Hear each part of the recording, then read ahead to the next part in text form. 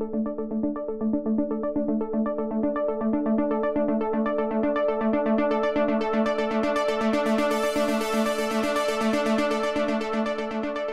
Mark Sisman.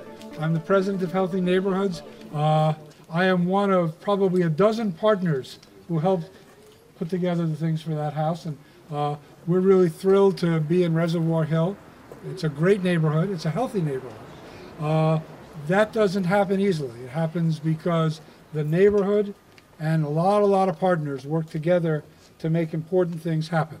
And we're here to do two things today. One is to celebrate all of the progress being made in Reservoir Hill by the neighborhood, by teachers at the school, by people who go to church and synagogue, by homeowners and renters. It's a different neighborhood than 5 years ago. And we're also here to celebrate the generous and good work of Wells Fargo Bank that is making a major commitment in this neighborhood, but also throughout the city. We've seen around the city hundreds of people, new homeowners, part of those 10,000 new families who are moving to Baltimore because of the vision and generosity and creativity of Wells and Andy Bertamini. So thank you for that. Let me tell you a little bit about this house and what it represents for the future. This is a house that was renovated by developer Druid Heights CDC, Kelly Little and Aziz Abdullah. I should tell you that when Kelly introduced Aziz as his development consultant, I really scratched my head. He was really young. He's a little less young now. He has a few gray hairs learning about this. He's really a good developer, and we're looking forward together to use some of what Wells is giving us through the city to rebuild the rest of Callow Avenue. It's amazing to say, but Reservoir Hill has only 2 blocks left that are really big issues. They're Callow Avenue, and we're going to jump in with Aziz and Kelly and the Neighborhood Association and Paul Graziano, and we're going to acquire 20-some units. We're going to get them built. We're going to get them sold to homeowners, just as we did here.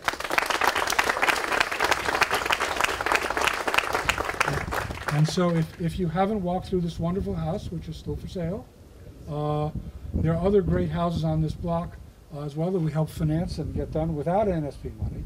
But this is a destination community. When we see people who come to us about living in the city, they want to live in Reservoir Hill. They want to live in Reservoir Hill because of the great houses, because of all the assets in the neighborhood. We're going to walk up the street with the mayor, hopefully, and see some urban farms and parks, and they want to live here because it's a high-quality neighborhood. And that's what we aspire to for all of Baltimore. And we're getting there little by little, house by house. Not a lot of magic. It's money and houses and energy and community engagement. So this is a great day. The sun is out. The sun is always out in Baltimore. We want to thank the mayor for agreeing to be here. I have the pleasure of introducing Andy Bertamini, who's Rabbi. Except Claire told me I don't have the pleasure yet. Not yet. Okay. I've gotten to know Rabbi Daniel Berg since he moved to Baltimore. He's not only been a great rabbi at Beth Am, but he's been a terrific community leader. From day one, he stepped into the neighborhood, got to know people, put his energy and Miriam's energy, his wife, into the community. Was it a year ago? A year and a half ago, when the Ravens Park was built. He was there not only turning out people, and Miriam was there giving out ice cream pops, and we were all there hauling mulch. He's a little younger than I am. His back did better than I did. But he's really been a great asset in a wonderful community. And Daniel, you're going to do a blessing for us, yes?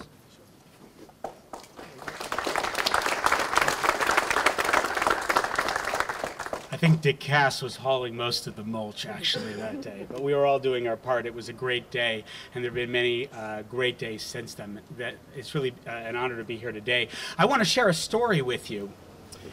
The story is a Hasidic story about a rabbi who would carry around 2 pieces of paper in his pockets, one in each pocket. And on one piece of paper it said, "The world was created for my sake." And on the other piece of paper it said the line from Genesis, "I am only dust and ashes." And when he was feeling a little haughty, a little full of himself, a little bit like he could go it alone in the world, he would take out the piece of paper that said, "I am but dust and ashes." And that would remind him that in fact he wasn't alone in the world and that he couldn't do everything himself. And when he was feeling a little lowly, a little sad, a little distraught, he would take out the other piece of paper that said the world was created for my sake, and it would remind him that in fact he had infinite possibilities, he was able to do great things. And keeping those two pieces of papers in tension is the way I want to suggest to you to lead a balanced life. We are here today to celebrate collaboration. We're here to celebrate partnership. Partnership with Wells Fargo, partnership with Reservoir Hill Improvement Council, partnership certainly with Healthy Neighborhoods, Inc., partnership with the Mayor's Office and City Council. This is a collaborative effort of so many, the Baltimore Community Foundation, who have come together and helped us arrive at this incredibly sacred and important moment. None of us can do this alone. And so my blessing for us is the following.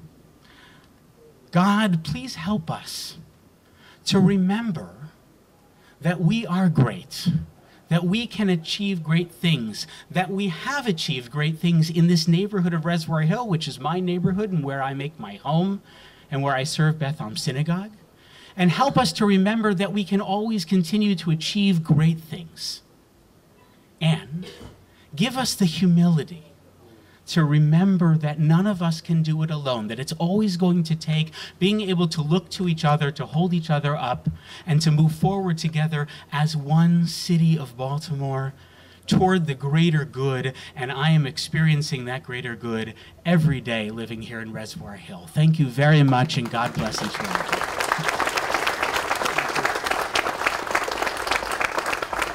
Thank you, Rabbi. My pleasure to introduce Andy Bertamini, who's the regional president of Wells Fargo Bank.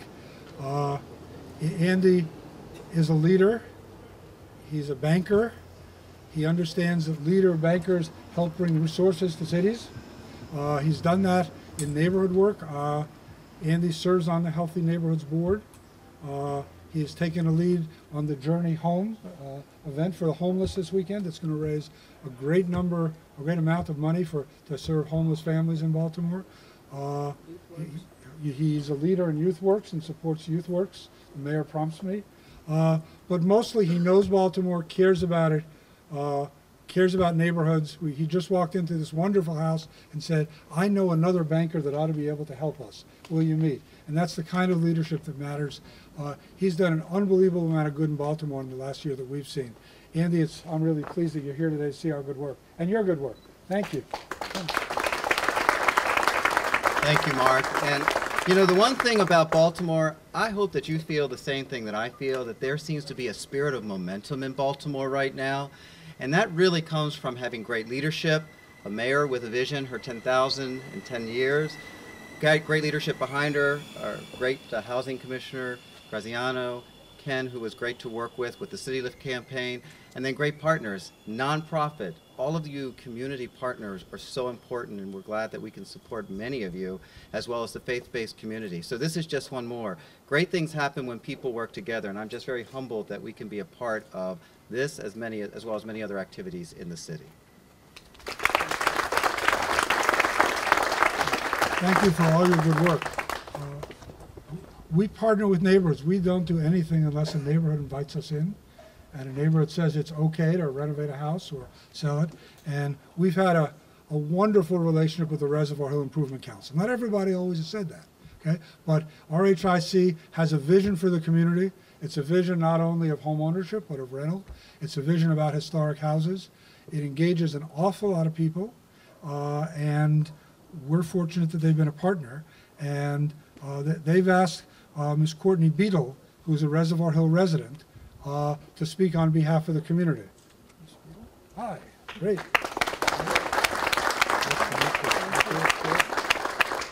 Good afternoon, everyone. It's really beautiful out here today and a great day to celebrate the great work that's happening in Reservoir Hill. My name is Courtney Beadle, and I am a proud homeowner and a member of the Reservoir Hill Improvement Council Board of Directors. My husband and I actually bought our house in Reservoir Hill in April of 2012 with the help of a city incentive that for city residents and city employees who want to live in healthy neighborhoods. And with the great help of our housing support at Wells Fargo Bank, we were able to purchase our home on Brooks Lane, get really involved in the community, and thrive here. And when we moved in, we knew that we were moving into a great community and into a great neighborhood, but got to learn a lot about the wonderful work the Reservoir Hill Improvement Council has done over the last 10 years, from building an urban farm with the help of Reservoir Hill residents, increasing the tree canopy by over 300 trees, creating green spaces and playgrounds for the kids, achieving green school status at John Eager Howard Elementary School, and working with other city agencies, other advocacy groups to help win the funding to modernize all city school buildings in Baltimore City. So we're really excited to be here. We're really thankful to our partners. We can't do this partnership or do this work alone without the work of great partners. And so we're thankful to Healthy Neighborhoods for their longstanding partnership in Reservoir Hill. They've provided over $150,000 to our neighborhood to support different block improvement projects. Over $15 million has come to Reservoir Hill through Healthy Neighborhoods in the last several years. And so we're really thankful for their continued investment and support of the work that's going on in the community. And we're looking forward to our continued work with you.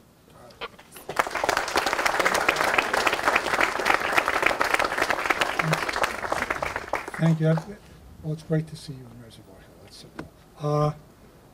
I get to introduce the mayor. Mayor Rawlings-Blake is my friend.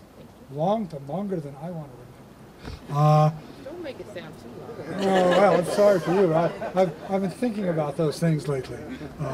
Your daughter's this tall, mine's like that. When I think of Mayor Rawlings-Blake, I think of neighborhoods, I think of schools and the change. I know she was here yesterday to talk about the great new school at John E. I think about the senior people, Paul Graziano and his team. It comes together when the mayor says get it done, and this neighborhood is the beneficiary of all those things, of bringing Wells Fargo here to do this kind of work. They could have been anywhere, but they're here. That we've been a beneficiary of all of that leadership, all of that vision, and the same story is true in 40 neighborhoods for us around the city. In every neighborhood, in one way or another, but usually 10 or 15, there's something very special going on that the city is at the heart of. So I want to thank you, and I want to thank you for George Nielsen, whose vision and energy and leadership really helped us in making this happen today. So with no more of that, Mayor Stephanie Rawlings-Blake. Thank you very much.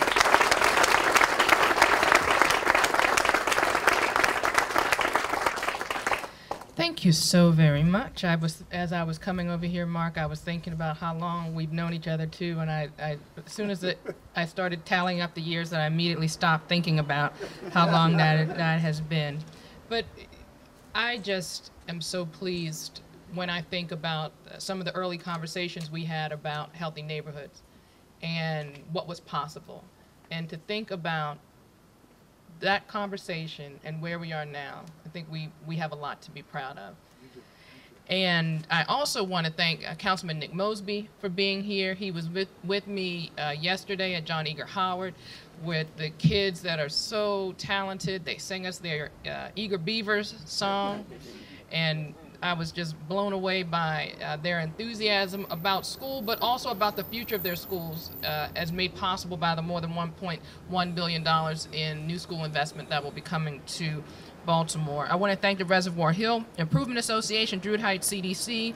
I want to thank my city solicitor, and I'm just putting you on notice after I speak. I am going to call up the housing commissioner, point of personal privilege, because I want him to talk a little bit about some of the work that we're doing in this area. Again, I want to thank the city solicitor. I want to thank Andy Bertamini, and I just want to say something about Andy and the work that he does in his tie. I thought you were talking about his tie. I was like, no, it's nice, but growing up in Baltimore, I think it's easy for us to be wistful and nostalgic about leaders of the past without a full appreciation of the next generation of business leaders. And we've had incredibly generous business leaders in Baltimore's history that understood that in order for them to be successful in business, they had to be successful. Their entity had to be successful, but also the city had to be successful. And I can think of no stronger representative of that in present day than Andy Bertamini. He has been an incredible partner to my administration. When you ask him, how can we work together to make things happen, the answer is yes, and then he's on to figuring out how to make it the best possible. His commitment to Youth Works is outstanding, making sure that we are developing the next generation of Baltimore's workforce. His enthusiastic support of our efforts to make homelessness rare and brief. I could not be more grateful for your leadership and your commitment to the city, and I'm looking forward to the one time of year that I'm almost guaranteed that I will see Andy Bertamini dance, and that is at the Journey Home Gala on Saturday. And I can say I was, on top of all the other accolades, I can add to that he does have some moves. Not like I used to. I get tired quickly. Well, it doesn't show. It doesn't show. So last summer, Wells Fargo Bank of Baltimore entered into an agreement to help hundreds of families purchase homes here in Baltimore. And the agreement was known as City Lift. It totaled $4.5 million and provided $15,000 in home buying assistance to 300 families. And the agreement also provided a $1 million investment in neighborhoods impacted by the national housing and foreclosure crisis. A key goal of my administration is to continue growing Baltimore by attracting new residents to our city and revitalizing communities that have been long ignored and neglected. The partnership was a vital component of that multifaceted strategy to grow Baltimore. 1/3 of the Wells Fargo City Lift families buying homes, a third of those City Lift families are new to the city, which is very, very important. So thank you for helping me to reach that goal. For me, that's a tremendous return on the investment, and it shows that Baltimore, with a little assistance, it shows all of us that with a little assistance, a little incentive, people, families, great families like it's not Beetle, it's Betel. Betel, like the Betels, are coming to Baltimore and settling into neighborhoods, beautiful neighborhoods like Reservoir Hill, with a spirit to continue to grow and help that neighborhood thrive. And it shows people who, some people just want to buy a house, at the end of the night, after work, go in, close the door, and call it a day. That's not what Baltimoreans are about. We are a city of neighborhoods, unique neighborhoods where communities come together, even in the worst of times. I see it so much. I hate to say the word snow, but you see it when we have the storms and people come together, caring for their neighbors, doing things, checking on the elderly. That's what we do. We're a caring community, and when we give those incentives and we're giving new people opportunity to get in on what's so special about Baltimore, it really, really makes me proud. And I'm so glad that with the housing assistance incentive that you were able to make Reservoir Hill, you and your husband were able to make Reservoir Hill your home. That's for me what it's all about. So today we've reached another milestone in our efforts, and we're pleased to announce that $750,000 will be going to Healthy Neighborhoods for renovations of homes in and around the city, homes just like the one behind me at 2228 Linden Avenue. These funds and the whole Healthy Neighborhoods approach are wonderful components to my Vacancy Value Initiative. The initiative is now approaching its 3rd anniversary. Can you believe it, Julie? Almost 3 years old. And we couldn't be prouder of the progress and the positive changes it's made in the city. This house, this community, these partners really reflect the best of what happens when we come together. And the partnership reflects the principles of Healthy Neighborhoods, building homeowner assets, focusing on neighborhood markets, targeting measurable outcomes, valuing neighborhoods as partners, and forging partnerships among lenders, and the philanthropic community and neighborhoods. This is what Healthy Neighborhoods is all about. Your dedication to Baltimore has helped to put these principles in action on a large scale and are producing real results for communities. Baltimore is lucky and blessed to have Healthy Neighborhoods and all of Healthy Neighborhoods community partners on board to help us to grow Baltimore. And I look forward to our continuing partnership. I'm looking forward to making sure that we are doing everything we can to attract new residents and also giving residents that want an opportunity to move up and to grow within Baltimore, because this is also a retention strategy that they have that same option too. So, for me, Andy, I do feel the momentum. It makes me excited when I get to see the types of people that we're engaging in Baltimore. It makes me excited about the great things that are coming down the road. With that, for just a brief remarks, I couldn't make this happen without the leadership of my housing commissioner. I talked about vacancy value very briefly, and one of the things, in celebrating this third anniversary of vacancy value, it's really a testament to his leadership and his vision. When I became mayor, the idea of a land bank was tossed around about creating this quasi-government entity to help Baltimore with its blight problems. And I told him then, when it was being discussed and when I became mayor, I said, you're smart, you got smart people over there, and if you don't get them, and if they're not, and if they're not helping us in this fight, get rid of them. But we have enough talent in housing to figure out a way to create a blight elimination plan that speaks to Baltimore's needs, that can help us to grow our city, to show neighborhoods that have been neglected and so disappointed for decades that we're here, that we want to be in partnership, and there are better times coming.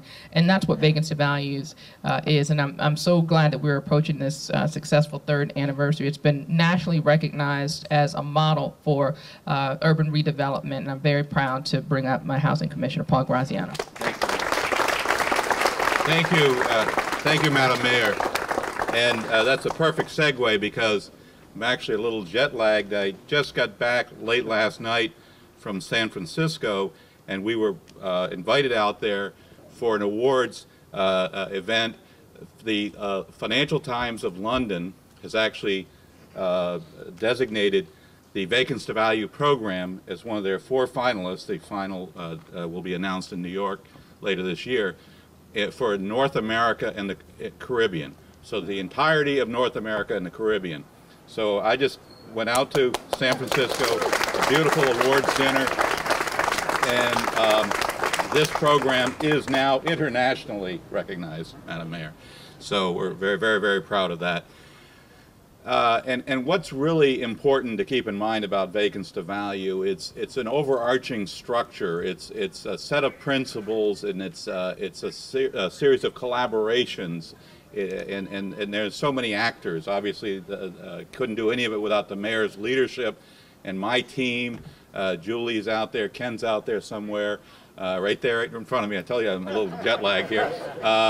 And the community partners, we've got so many of those here in Res Hill, but I see folks from other communities have joined us here, and partners like Healthy Neighborhoods.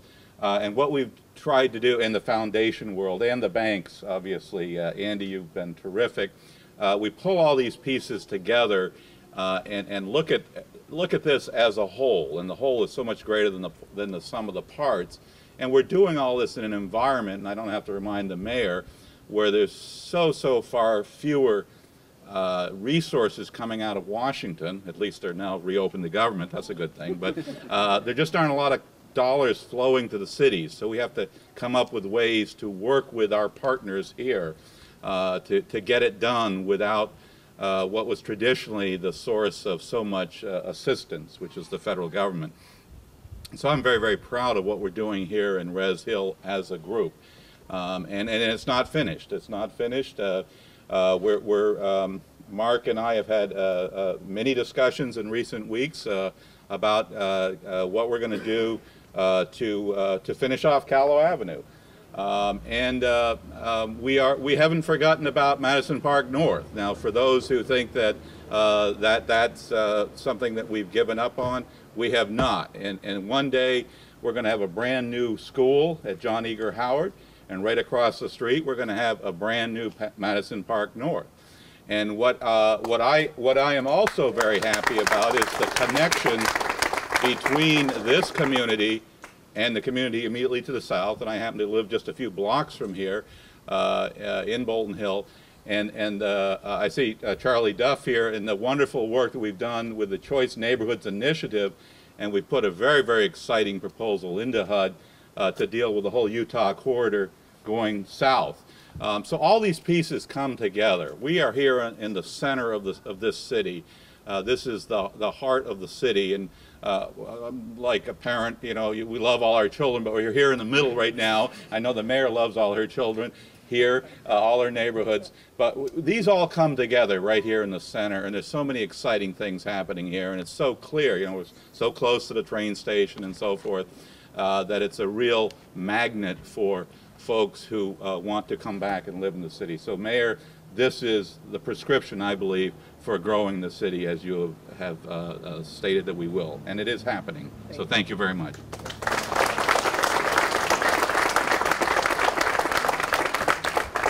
Thank you, Paul.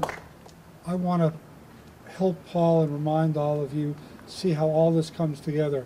Paul and Julie may remember that about 10 years ago you had the Linden Tree Group that bought pre-vacants to value, but they bought 8 vacant houses on Linden Avenue to renovate and move into. After the fact, we came along with a loan pool that lent them probably $4 million in ways that no one else would to get their houses renovated, all on this block. Because Paul had the vision to sell them one at a time to that group of people. If you walk up the street, you'll see one of the best urban farms in Baltimore on what was a formerly city-owned piece of ground, where young and old and rich and poor and everybody else in this neighborhood get together and grow things, and it's a place where everyone joins together. If you look just a little bit to the north of that, you'll see what was German Park, which is now, we call it Ravens Park, where the Ravens said, we want to do something important in the city. They picked Reservoir Hill, and RHIC and all sorts of other community leaders pulled about 300 people to haul mulch and do all those things. And if you drive past it, it's a great conditioned new park with kids playing in it. It's exactly what a good neighborhood ought to be. To the left of that is what was the Gertrude Stein House, sitting vacant for a long, long time. And we were fortunate to get some federal money, and we gave the Women's Housing Coalition $1,600,000 to renovate it. Kelly Little bought it, and it now houses 5 formerly homeless women and kids. And we're so proud of that, and we preserved an important building. And north of there were a couple of housing authority long vacant buildings. They're not vacant any longer because the housing department in the city understood how important getting the last vacancy done was. And so in the aggregate, that cleaned up all of Linden Avenue. I hope you will get to walk it from the new school that will be built all the way up to Druid Hill Park. What an exciting way to make a neighborhood better. And it's because of all the partnerships that all of you have been a part of. It's duplicated all over the country. It's great that Wells Fargo is a big, active, committed partner in the city and in neighborhoods, and we're lucky to do it. So come look at this wonderful house that's for sale that was developed by one of our partners, Druid Heights. Come visit the garden and the park and the Stein House and look at the vacants. It's all about neighborhoods, and it's all about partnership. And Mayor, we thank you for being here. Thank you.